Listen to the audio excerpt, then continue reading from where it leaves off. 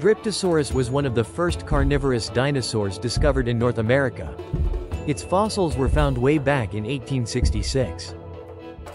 Unlike the famous T-Rex, Dryptosaurus had surprisingly long and strong arms.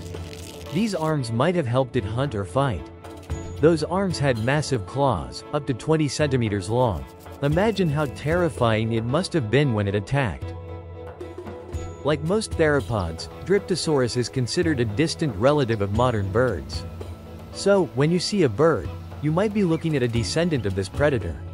Scientists believe Dryptosaurus was unique in its environment, with a combination of speed, strong arms, and sharp teeth. It likely roamed as a deadly hunter during the Cretaceous period. And that's it for Dryptosaurus. If you want to learn more about dinosaurs, give this video a like, subscribe, and comment below what you want to see next.